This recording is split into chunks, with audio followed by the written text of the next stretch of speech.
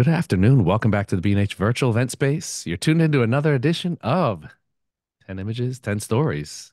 This episode, we will talk with a staple here on the event space, Tony Gale. Tony, this is a new space for us here. It We get to is. just lay back. Yeah, if I fall asleep, just, sound the siren or something. We'll just run the images on a loop until you wake up again. There you go. Well, it's great to have you on. It's good because you're on here so much educating. I'm like, it's time that we get inside your brain a little bit and get to see some images that you like and that you want to talk about. Hear some stories behind them, hear what was going through your mind when you took these images, and really just get behind Tony Gale, the photographer. So I want to thank you for being a part of this series. And I want to start it with every once in a while, we as photographers have to, or maybe not have to, but we evaluate where we are as photographers. I know I do all the time. What kind of photographer am I? What kind of images do I like to take? What kind of photographer do you see yourself as? Uh, that's a difficult question. I mean, when people say, what kind of photography do you do? I say people and portraits for editorial, corporate, and advertising clients. I mean, that's the sort of elevator pitch. But, I shoot landscapes for fun. There's a couple landscapes in here. As I've talked about in some of the presentations I've done, I think when we're starting out, we all want to shoot everything. And that there's no reason that you can't continue to shoot everything. You just have to I shouldn't say you have to. You may want to show a more specific thing and hone in on something specific so you get better at it. But for fun, there's no reason you can't still shoot whatever it is that you like, balloon racing or fly fishing or Definitely. scuba diving. Is there anything you find yourself that you struggle with? I know we as professional photographers, it's always easy to say, well, we know how to take a good photo across the board. And then every once in a while, I'll go into the desert on a trip at night and get zero usable images. I'm a pretty mediocre bird photographer, uh, but I think it's lately I've been thinking it's fun. That's why something like the Alpha 9 III with the pre-capture uh, makes me a less mediocre bird photographer. Um, I think most things I can do passably, but yeah, of course, you're not even an experienced photographer like you or I. We should be able to do most things competently, but not necessarily get the most amazing thing just because there's so many different things you can do. There's so many different types of photography. There's so many different nuances, and some of it you just need that experience and that knowledge. Definitely, definitely. Well, look, we laid the groundwork. We're gonna get to the easy part. We're gonna pull some images here. And I started all the way back at the end. So look, we'll start it here, Tony. Is this the end or is this the second from the end? Ah, there we go. Is that a See, good starting spot? sure. We'll go in reverse chronological There we order. go. We're gonna go in reverse chronological. Um, I will say picking 10 pictures is hard. Uh, I had picked like 100 maybe to pick from, and I kept narrowing it down. And then I photographed this, not this past weekend, the weekend before, and added it instead of something else. This is my daughter. Um, and I just wanted to play around photographing her with the Alpha 9 III because it's got the global shutter, so it can do uh, flash sync speed at any shutter speed. So this is a 3200th of a second with a Sony speed light and an umbrella, Wow. overpowering the sun. I mean, you can see the sun back there. You can see that the sun's coming from behind because of the shadow of that tree. Um, but I think it balances really well. Uh, and, that camera is magic. And then I love her expression and her determination. This is like a car that can hold up to 600 pounds that I use we have a place in Connecticut, and I use when a tree falls down and I have to cut it up or whatever. And she pulls this thing that's 3 times her size up and down the driveway And if you try and help, she's like, no, no, I got it. I got it. She's giving She's you the look like back off. yeah. Got it. Well, she'll say no. She can't say I got it yet. She's only 21 months, but um, and just that determination and that expression, I just loved. I gotta ask you the parent question, parent photographer question. More images with the mobile phone or with the camera? So more with the phone because it's always with me. Mhm. Um, I'm trying to be better at having a camera readily accessible, but I also, because I'm running around after her, I have to be sure that that I don't have a camera in one hand when I need both hands to be like, no, no, we're stopping here. This is the road now. We are not going out in the road.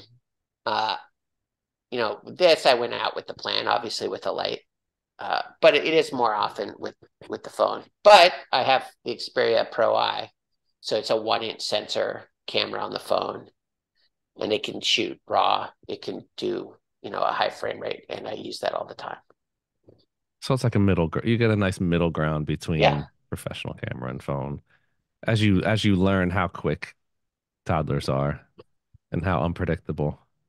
Well, and how often they do something amazing, so you get set up and you're ready. You're like, just do that again, do that again. And then finally you give up and you put it down, and then they do it. I always wonder if it's better to have more images because we grew up in a generation where it was like some people had no pictures of themselves. Some people, were blessed to have pictures, a little bit of video. But, as you get older, it's like, man, I wish I had more images of me as a child. But now I'm like, I'm gonna have to ask my son when he grows up, does he wish he had way less photos and videos of him, or I wonder how it is. Well, we'll see when she's old enough to express more of an opinion. Like if she says, "Don't take my picture," I'm not going to. Mhm.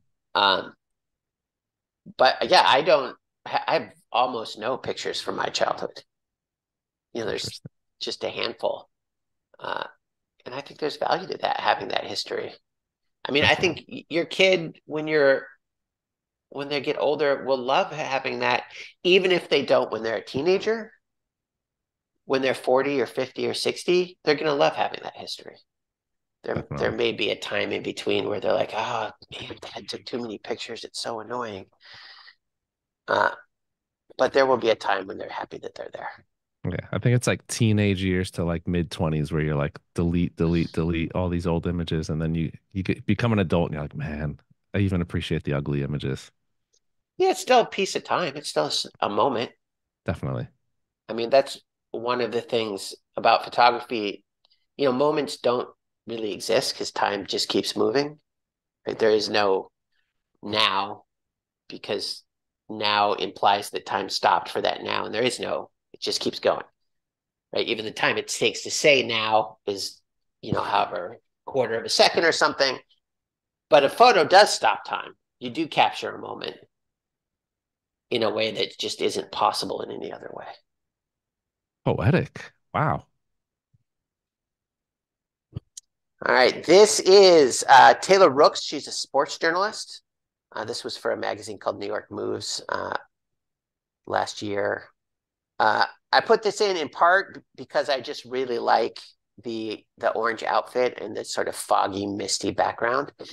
Um, but also because it's an example of the editor of the magazine is on set, and often when the client is there and it's something like editorial where there isn't a specific vision, if it's advertising or something, there's usually a layout and you're trying to create something very, very specific.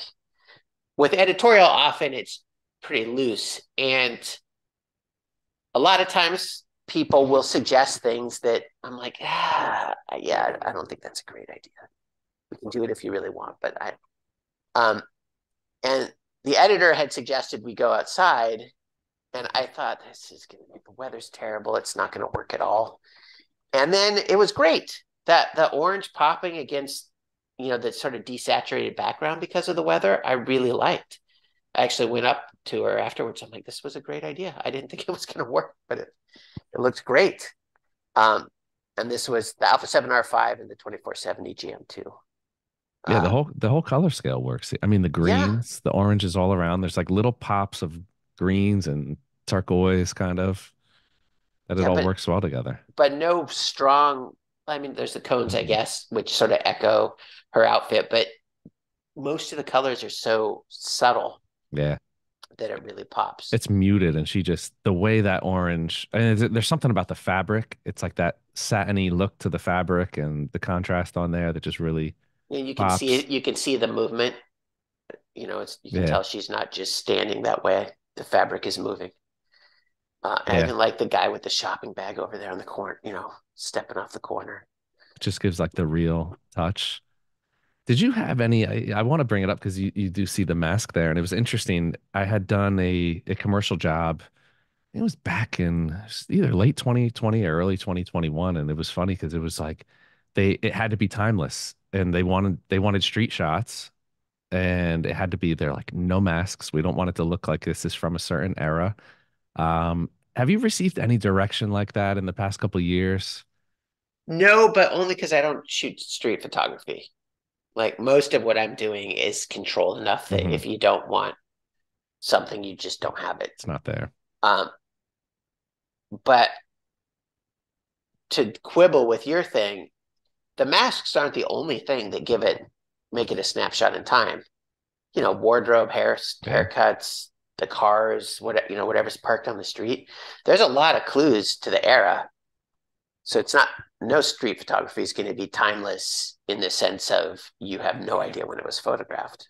Yeah, definitely. I love also the expression. I mean, we talk about gesture all the time in photography, just the hands, the movement, but she still has like this stoic look about her. What It what was the shoot like? Is there any direction? How much do you direct and how much do you just react? it depends on the person I'm photographing. I try and direct as little as possible. Again, Okay. unless there's a very specific layout. Mhm. If the brief is we need somebody looking up and to the left with their hands like this, whatever, you have to direct to that. Um, but most of the way I photograph people is I'm interested in seeing who they are. And as I tell people, most of them I just met that day, right? They come up, she went through hair and makeup, she comes out, I meet her. Um, I don't know anything about her. She's a sports journalist. I've since been in like airports and seen her on TVs in the background and stuff, but um, I wasn't familiar with her. I can't direct her to be her because I don't know who that is. So I I'll just talk to people. We'll just have conversations, and I'll give people uh, just as much flexibility as possible, so that if there's somebody who's smiling and happy, we'll get a smiling and happy picture. Um, Usually, almost everybody I photograph for any length of time, I have pictures of them laughing.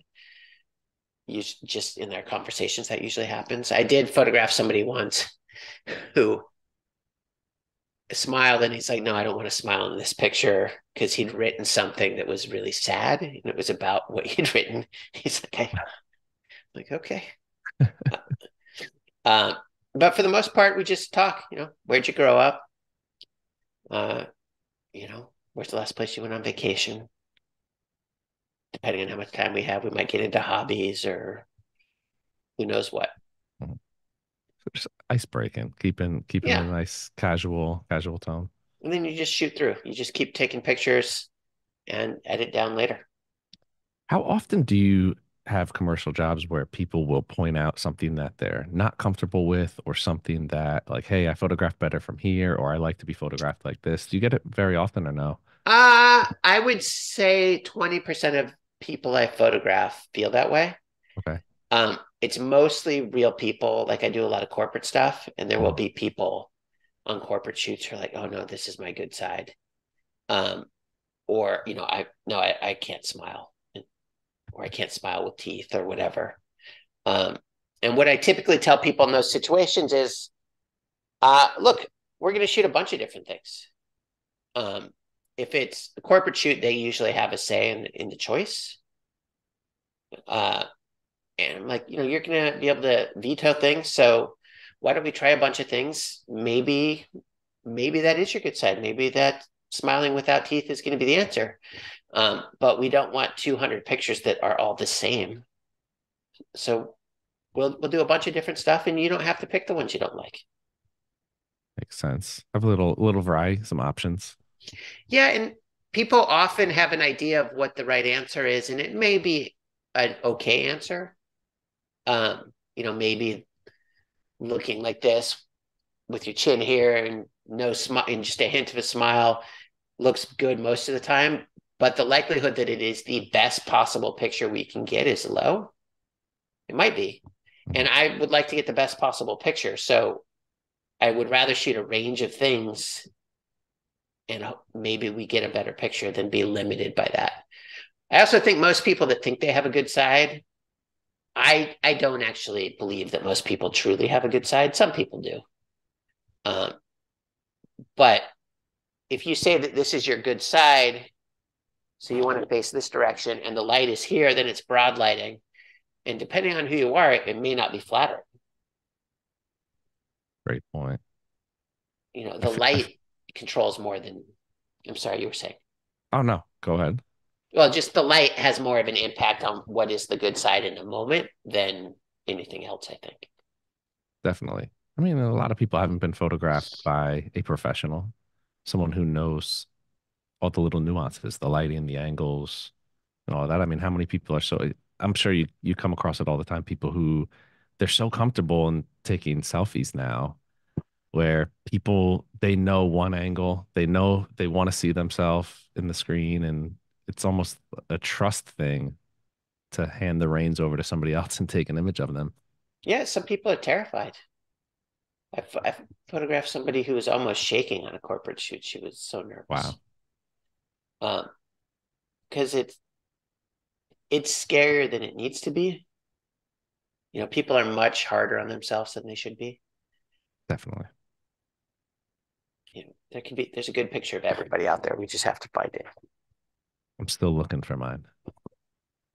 I don't think I photographed you. Maybe that's the problem. No, there we go. We got to make it happen one day. All right. This is an actor in LA. The Alpha 1 and the 51-2. I have a little, it's actually the light that's on me right now. Light in motion CLX. Well, this is CLX 10. That was a CLX 8 with a little like 18-inch soft box on the side. I was in LA for an APA board meeting. APA is American Photographic Artists. I used to be the national president of APA until I term limited out. So I was there for a board meeting, and when I do things like that, I like to shoot just because the people you photograph in LA are different. I found this location on Peerspace, so I rented this. It's like this crazy garage. The person I rented from lives in it, and it's not a garage like you're thinking. Like it's not a 2-car garage. It's like a 50-car garage or something. Um, but it had a roll-up door at the end, and he just had so much cool stuff in it. So I found this guy on Backstage. And we just looked around for different things. Location photography is my favorite with people, more so than studio, just because you can put people in such interesting places. Like no, never in a million years would you bring in somebody to do set dressing and build this set. It just wouldn't. Oh, no, It would never happen. And it's just so cool with the jacket and the flag and all the magazines. And I don't know what that gun is on the right. I'm guessing a BB gun because it's LA, but I don't know. I'm not touching it. The motorcycle in the foreground. And then I shot at 1.2 so that I could use the ambient light in addition to my light. So you can see on the shadow side, all that neon, the shadow is very red because the neon's filling it because the exposure is so low. Um, I just I just think it looks cool. This actually feels kind of timeless to me. I said things didn't feel Yeah. timeless, but you look at this. I mean, it could be any of a number of eras. I Yeah. I think. like I like the warm glow. How often do you shoot wide open? Is that a normal thing for you or I wouldn't say it's normal or abnormal. Um, when the moment calls for it? yeah, if there's a reason, Mhm. you know, shooting at 1.2 it can be dangerous. That's where eye autofocus really, really saves the day. Before I was shooting mirrorless with eye autofocus, shooting at 1.2, who knows what would have been That's in focus. it's a crapshoot. The likelihood it would have been his eyes is pretty low. Um, and maybe you wouldn't have been able to tell, maybe you would have, but the modern stuff is just absolutely amazing. And I think something like this, I think it needs to be shallow. Like the motorcycle is just a little out of focus in the foreground. It's not crazy out of focus because with a 50, it's just not going to be. But I didn't also don't want it so out of focus that you don't know what it is. But by being just a little soft, I think it doesn't draw too much attention. It all goes to him. Yeah, it's the perfect balance of focal length and the shallow depth of field. Like you said, if this were shot longer and you throw that bike out of focus more, it just doesn't. At that point, it's a distraction. You need to have the bike there, but at the same time, you can't have this shot at f8 and have too much detail, drawing attention away from him. It's like the perfect balance. Well, I don't know if it's perfect because everything could be better, but it's in the right ballpark. It's in the realm. All right, this is Old Faithful in Yellowstone. With the Comet Neowise back there. So this was Wow. summer of 2020 when there was that lull in COVID. We do a national parks trip every year, and a lot of the places to stay in the park were closed, so it wasn't that crowded. And we were staying in a cabin by the Old Faithful Lodge. So I had this idea that I wanted to photograph Old Faithful erupting at night, in part because I had never seen that picture. I'm not saying it doesn't exist. I'm sure there were other people photographing when I did, um, and I'm sure that it has been photographed many times at night, but I hadn't seen it. And one of the things with iconic things like Old Faithful is you've seen it so much, you don't necessarily want to do the exact same thing everybody else has done. Sometimes you do. Like when I went to Machu Picchu, there's an overlook that everybody photographs from because it's awesome. And I photographed from it because it's super cool.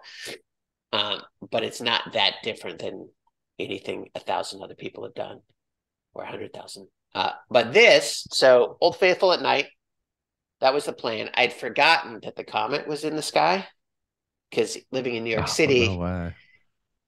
sure, there's a comet. We're never going to see it. Like you see like 4 stars. Um, so we walked out and I'm like, oh, the comet. So I set up so that the comet would be, just off to the side so I could get them both. Um, and, just shot through. This is Alpha 7R4 with the 2414 GM. And, there's a little boardwalk just set up there. And, you get like 8 shots because it only erupts for a certain amount of time. It was a 13-second exposure. Um, and it was just awesome. And then, so I was thrilled. I was very, very happy with it. And, I enter photo contests all the time because it's good to say you're an award-winning photographer, gets you, at least potentially gets you more publicity and more awareness. And there's a photo contest in the UK by the Association of Photographers that years ago when I was assisting, somebody told me was like, oh, that's the contest. So this won the nature category in that. It's awesome. And some other little things. But it was just so cool. And then with the comet, there was what, 2, 3 weeks where it was even possible to get a shot like this. And obviously the comet would have been in a slightly different position each time. Mhm. So while like I said, even though I hadn't seen, I'm sure that there are other pictures of yellow or of Old Faithful at night. There is definitely not very many pictures of Old Faithful at night with the comet in the background. That's awesome. So this is for a magazine again. It's a magazine I shoot for occasionally called New York Moves. Every fall they do a Power Women issue. And I think I've photographed like 7 of the last 9 years or 8 of the last 10 or something. But in not 1999.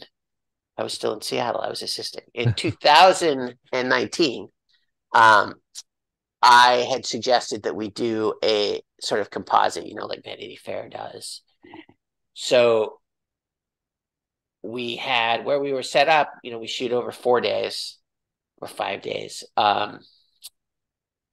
We had a set up where everybody would come in as part of the shoot and we'd shoot that. So this is, I don't know, 12 different pictures or 14 different pictures or something. The light doesn't change.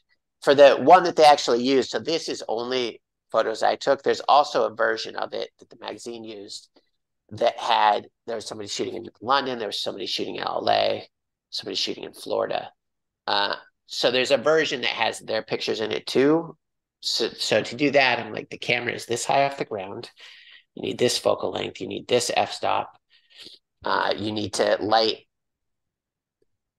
from this side with a really big light source, 7-foot umbrella or a bounce, and then blending all of those together. But for things like this, if you plan it, if you think about it ahead of time, I think it can look really seamless. No, it does, but composites give me anxiety. I think there's just for me, I don't know what it is. It's like I guess I just don't trust myself. There's so much that can go wrong, I think, but it looks beautiful when it's done right. But no anxiety on your end. Is there anything that you or anything that you have to make sure that you knock out at the time of shooting? Well, it's just the consistency more than anything. Yeah. Um, this was difficult. Some of the other photographers didn't really follow my specs, so trying to fix the things that they had done incorrectly and retouching were tough. Mhm. Um, and because it's on black seamless, it's a lot easier. I've done it where it's on a location, and there it's much harder because here, if the camera moved a little, it was fine. If the tripod moved. Mhm. But if you're doing it on location, let's say we do a composite of all the B&H event space staff, the B&H office, but you can only be there on Thursday, and Stephanie can be there on Wednesday, and Danny's there on Tuesday. It's really challenging if everything isn't locked down. So if I have to move that camera every day, um, then that's where it gets hard. Yeah, the slightest bit angle off Yeah. or yeah. I mean, and it's fixable. Like I did the retouching on this. If it was a situation where I had less control, I Mhm. would want to bring in somebody who's better at retouching than I am. This You're is, making me want to be back out there, Tony. I say, go for it. Go out there. I love it Uh, out there. this is the North Kaibab Trail in the Grand Canyon.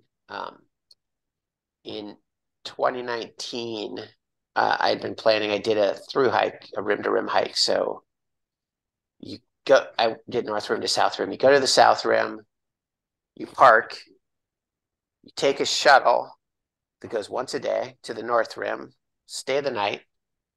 There's only one place to stay that's on the rim on the North Rim. So there's a lot of logistics because you have to make sure you've got a space to stay. So stay at the North Rim at the North Rim Lodge. At 4 in the morning, you take the shuttle from the lodge to the trailhead and you start walking. it's 14 miles down, not down, but it's a 14-mile hike. It's about a mile down to Phantom Ranch. So I stayed at Phantom Ranch for 2 nights, which is cabins at the bottom of the Grand Canyon that are, they used to have dorms and private cabins. So I got into a dorm because it's so hard to get a reservation. Now the dorms have been closed since COVID. I don't know if they're reopening. Um, but it's just such a cool experience, especially the North Rim is hardly visited. So most of that 14 miles to Phantom Ranch, which I think took me about 7 hours to walk 14 miles. I didn't see anybody. Wow. Like maybe I saw 6 people on that entire walk from the North Rim. So you're in one of the most incredible uh, natural places on the planet by yourself, and it's just awe-inspiring. There was a rattlesnake.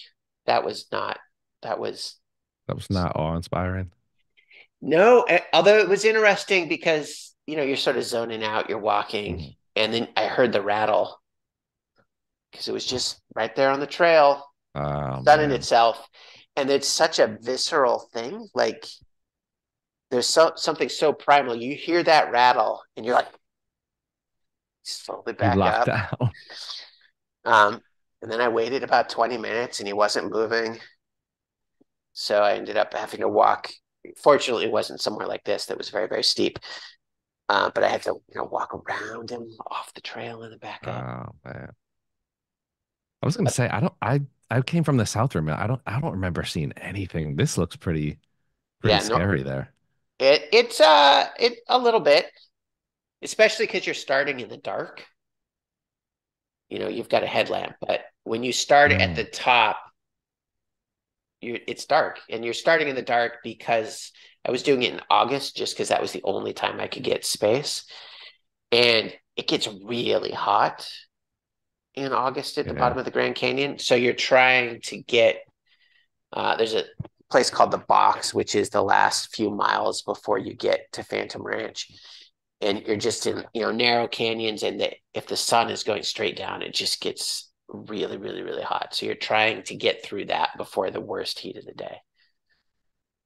So Yeah, you, it does get brutal. but you should do it. I gotta do it one day. I've only been once. It was an impromptu hike down, made it about halfway down, South Rim, halfway down to the bottom, and time. If you don't plan, it's not the place you want to go and not be prepared. No, it's a long way down. Yeah. Like to do that in a day is not an easy thing to go all the way down and back up. I mean, I did 14 miles in, stayed 2 nights at Phantom Ranch, and then I think it's about 9 miles. There's the South Cape Kaibab Trail and another trail I forget the name of.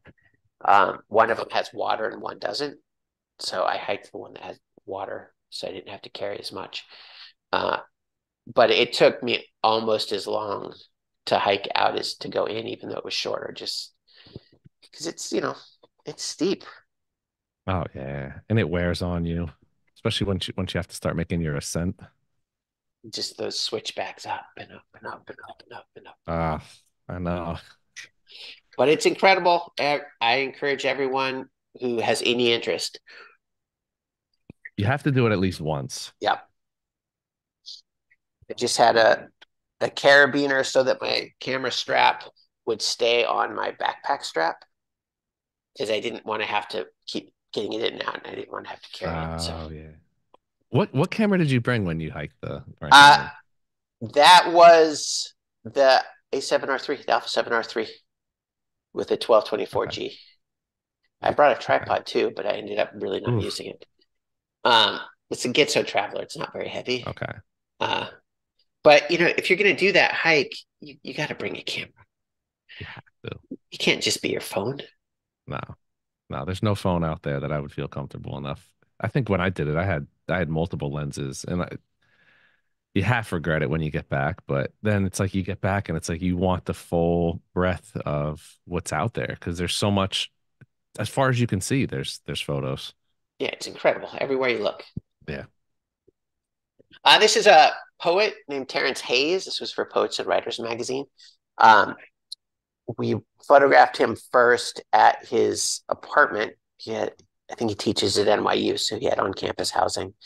So we did a cover shoot, with a seamless in his apartment. And then somebody has told me that this place is closed since. I don't know if that's true, but this was his favorite little restaurant cafe. So we walked over there, and it's just sort of with the actor from LA. A cool location is just such a great place to photograph somebody in. And especially in this instance, because it was somewhere that he loved, that just adds another layer to it. So I just really thought it was cool. It's, there's a big octobank on the left and a little bit of fill on the right. This was with the Alpha 7R3 and a 2470 GM. But there's just so much going on. The menu on the wall, and the tables and the chairs, and even the condiments. And then I like his pensive look, his thoughtful, like, I've got a lot on my mind. Even that cup of orange juice, it Yeah. provides a pop, especially where it is. Just, he's got like the muted, grayish blue on, and that pop of color right there. It just draws your eye in. Well, you got to wear dark colors if you're a poet in New York.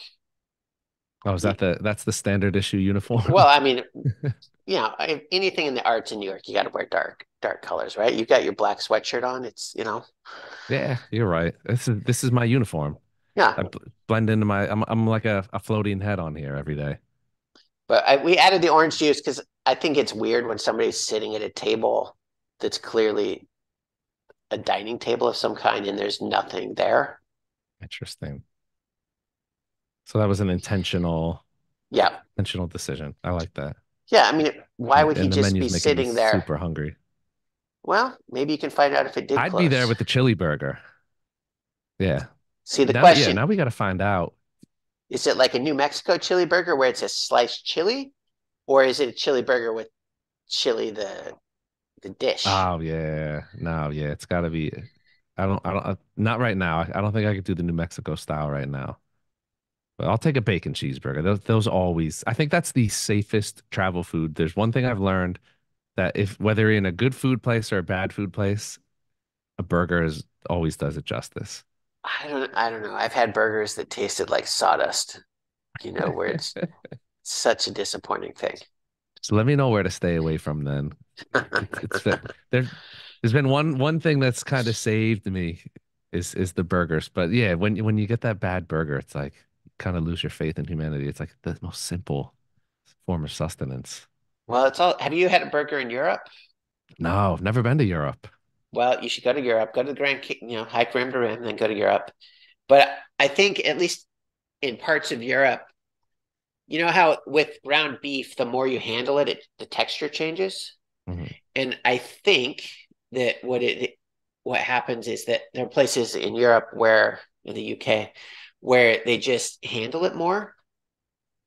So it ends up the texture is very different. It's tender.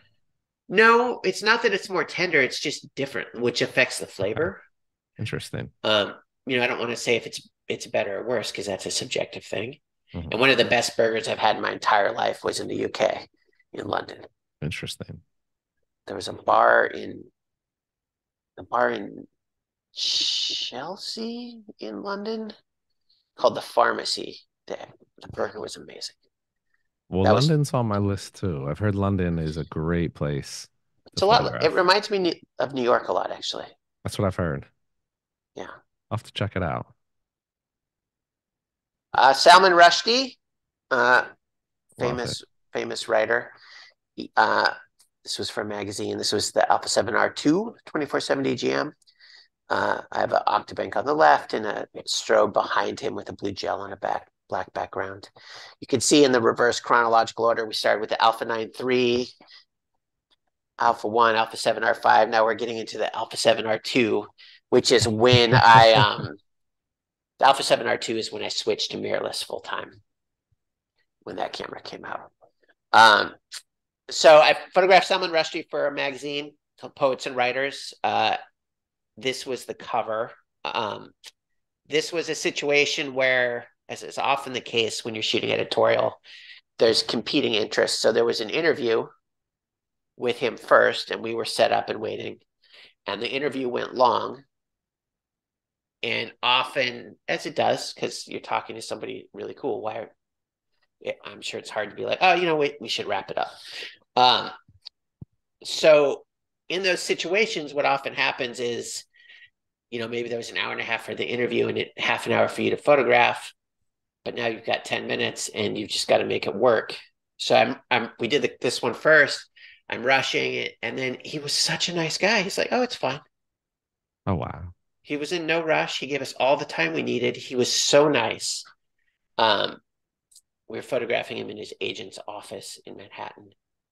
And he couldn't have been nicer. And then just, he's someone that's had such an impact on the world. And, there was the Fat one in the 90s and everything. So it was just so interesting to photograph him, and he could not have been nicer. It's always a pleasant surprise when you get that, right? When you have somebody who's willing to let you do your thing and not rush you. And yeah, and I mean, and I don't want to fault the people who are, I don't know what they've got going on. mm-hmm. Maybe they've got to go pick up their kids from school, or who knows. You can't blame someone for telling you ahead of time, I have to leave at 5, and then leaving at 5. But when you're told someone has to leave at 5 and they're like, you know what, it's cool, we've got time. Mm-hmm. It's fantastic. So for all our viewers out there, Tony, what's the secret to photographing someone with glasses when using, especially a larger light source that's harder to hide? So there's 2 options. One, you can see, so his chin is down a little. So you've got the angle of incidence equals the angle of reflection. So because his head is down a little bit, the angle that the light is reflecting off of the glasses is mostly not towards the camera. But you can see there's a little, if you look on our left, you can see a little reflection. A little bit. But a little doesn't really bother me. Yeah. The other option, and I do this a lot, especially on corporate shoots where I've got less flexibility, like, if I'm shooting 25 people today, I can't change the light. The light is where it is. So whereas in a situation like this, I could have moved the light if I'd needed to, because I'm just photographing him. I will photograph someone after we're done. I will just have them take their glasses off, hold them in their hands, and be like, look here, look here, look here, look here. Try and get a whole range of head positions. And then you just use that for retouching. Interesting. So it's, if there's a lot of glare, but you've got an image without the glasses where the head is at the same angle, you can just take the eye and put it in and keep the glasses frames. I think it sounds harder than it is. If you did it right, it's not that hard to fix. Sounds like it works. You just got to get the right angle. It's the same, I guess, as the composite, just working the same angle. And yeah. Now, if you don't have the right angle, then it's a thing. Then it's a little bit of a project. Yeah. Maybe with AI now, though. AI is making it easier and easier. Maybe, but AI though, is it gonna? Sure, it will give you an eye without reflection that looks good, but will it be their eye? It won't be their eye. Yeah. Yeah, and I want it to be their eye. Like they're gonna know it's not their eye. Yeah. This is Matt Servetto. He's an actor. He played an FBI agent on The Sopranos for several episodes, for example. This was also for a magazine. Alpha 7R2, 2470 GM. 1/15 of a second so that the ambient lights in the background bleed in. And I've got a big softbox on the other side of the bar on the left. This was also, it's just a fun location. This was I think it's Murray's Cheese Shop on 19th or 18th in Broadway. They've got a bar in the basement. And we had the run of the place for the shoot. You get to shoot in some random places when you're shooting editorial. They're like, oh, we got you this place. I'm like, great. If I'd called them, they never would have let me shoot there. Um, and he was also great. We shot outside, we shot upstairs, we shot all over. He was game for anything. Um, and this too, that's some iced tea that's in the glass. It's not actual whatever liquor that might look like, but it's the same thing. Like somebody sitting at a bar without a glass is just, it looks like you were setting it up for a shoot. Whereas this feels like a moment to me, Yeah, definitely. in his It, expression. And it's, it sells the moment. yeah, I've always really liked this picture. This is one of my favorite pictures. Yeah, I was gonna say this is one of my favorite images of yours. There's just something about the mood, the expression.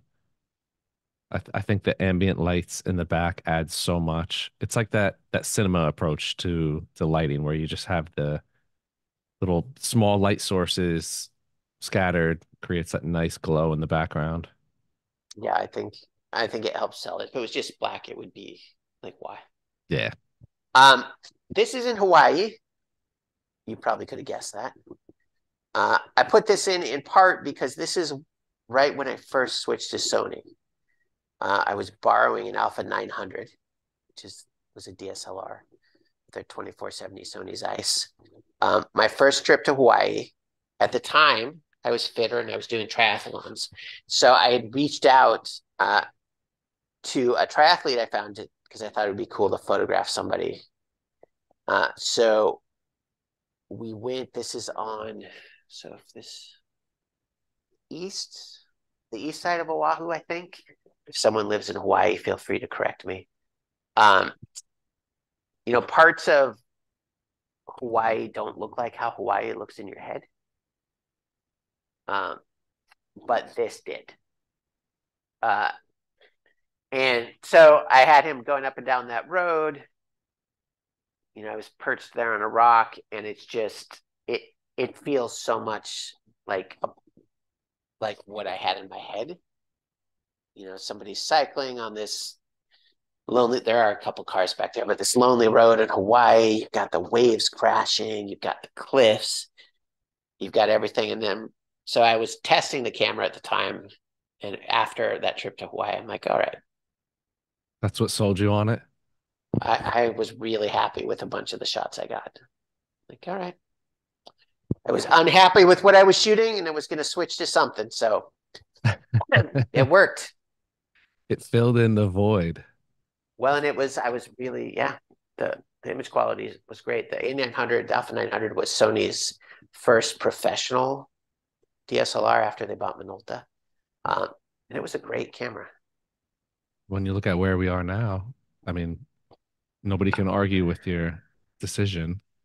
No, no, Seeing the trajectory that Sony's taken, they've done okay. they've done all right. They've done all right. Look, that wasn't too bad, right? Are you asking me or the audience? I'm asking you. Was that better than, I feel like when you have to, wear the educator hat, it's a little more difficult, a little more preparation. It's nice to It get was on a every lot. It was much less work, which is yes. it's always a welcome escape from the educational spectrum. And it's nice It to was just be nice. able to reflect on some images, even if we went in reverse. Well, But who's to say what order is the correct order? there you go. We take things always with the positive upspin on it. But Tony, I want to thank you not only for today. It was great to really just reflect on some of your past images with you, but for all you do here on the event space. We can't thank you enough on behalf of our team, our audience. You provide some of our best education round the clock, round the calendar. For any of you guys who are unfamiliar with Tony, definitely check out his work. If you pay attention to the event space, you've definitely seen him here more than a time or two. But huge thank you to you, Tony. I'm sure we will see you very, very, very shortly. I don't know what the Two next weeks. is. 2 weeks. Uh, There we go. we're starting our lighting series. There we go. See, I knew you would be on it. I'm still in Vegas mode. I'm still getting back from the WPPI circuit and getting my time adjusted. So WPPI is a long event. yeah, it's a You good know, one. It's a good crowd out there. Shout out to Monica Sigmund for all the hospitality out there and the Monica's entire great. Sony team. Eldine, Got to see Aldine, Gala, some great people on the team there that always make it a wonderful event to attend, and just a Absolutely. great community in general. I agree. It's a great bunch of people over there. Definitely. Well, Tony, huge thank you to you once again for joining us, and to all of our viewers out there. Thank you as always. That is it. Another edition of the B&H Virtual Event Space now in the books. Catch y'all next time. Thanks, everybody.